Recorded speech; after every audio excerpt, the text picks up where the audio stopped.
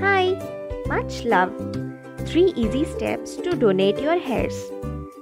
First step, measure 12 inches of your hair, tie them in 3 or 4 sections and cut it. It should be clean and dry. Second step, we pack the hair. Measure the hair, it should be tied with rubber band. Note the length in a paper. Add other details like name, address, length, contact number and email of the donor. Use a Ziploc bag to avoid moisture if possible.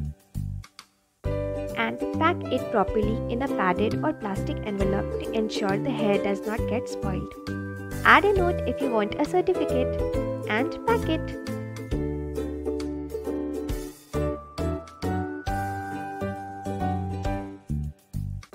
Step 3. Send the hair to the mentioned address.